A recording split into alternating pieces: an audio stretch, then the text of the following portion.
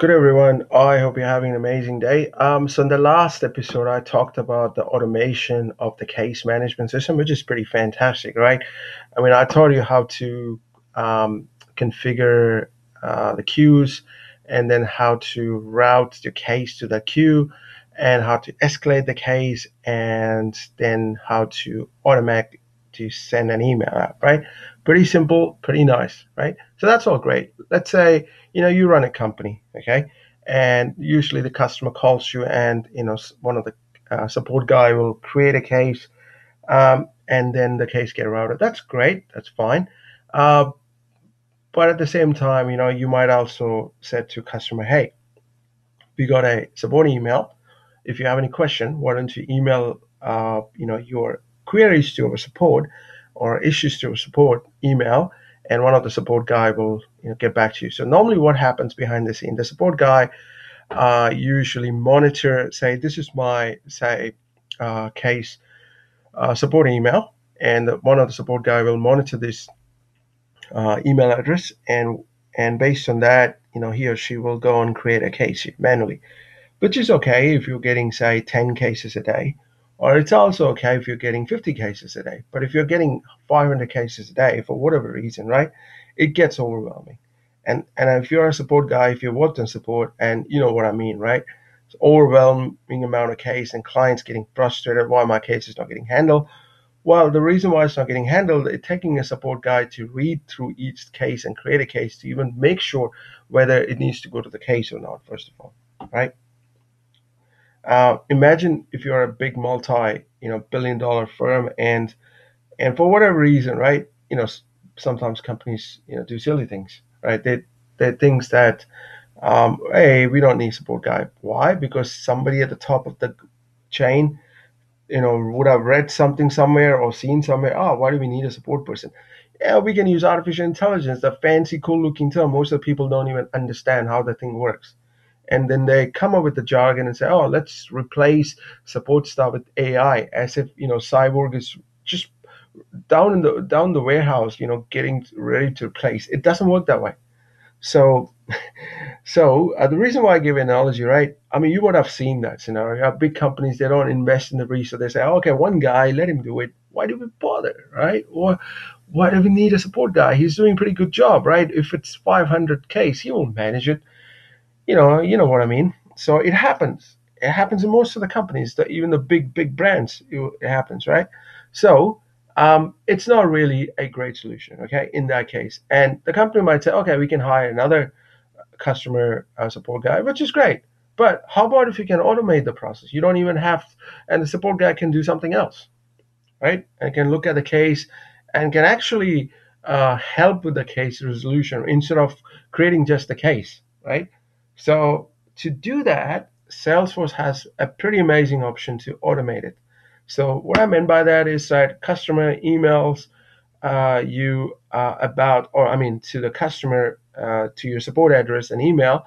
When the email touches your inbox, it will automatically hit the Salesforce and create a case behind the scene. And when it creates the case, it will go to the right queue. Sounds simple, right? So what I'm going to do, I will use the Gmail to do that. It's pretty simple. So you can use other mail thing, but Gmail is pretty popular, so I can demonstrate using Gmail. Pretty simple. Okay, so what I'll do, I'll go to first of all, you need to log into your Salesforce, okay? And let's go to the service setup. So you go to the scarecrow icon, just go to the service setup. I'll just do that again. Um, and what you have to do, just look for the connect to your support email. If for whatever reason, if you couldn't find it, just go to view all, okay? And just look for email, right? So there you go. So click on here, and click on next. So, I'm using Gmail. So what I'll do, I'll just say, this is just a bloody dummy email. I think. So don't worry about it. So I've done that, and I select the Gmail. I've added the email address. I go next. So that support email address is where your customer will email you with the questions or queries. Okay. Now, this is the magic part. What exactly should happen when you get an email? should go to email queue. So if you have different queues, so I got two queues. I want the email to go to the email queue. Obviously, the case origin is email. The sender display name, which is great. You can change it if you want. But I'll just keep it as default. Case priority. If you think all of your cases will be high, which is most likely not the case, so I can keep it as medium.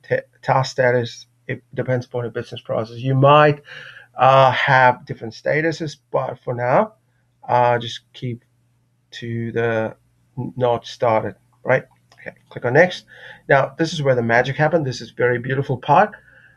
Because the reason why I use the word beautiful, because this part I really enjoy doing it, and it's the most simplest thing to do. Okay, and it confuses people saying, "Oh, I have to configure, POP IMAP settings, or it will be difficult." No, absolutely not. I'll just show you how simple it is. Okay, so copy this. Okay, go to your Gmail, right? Settings.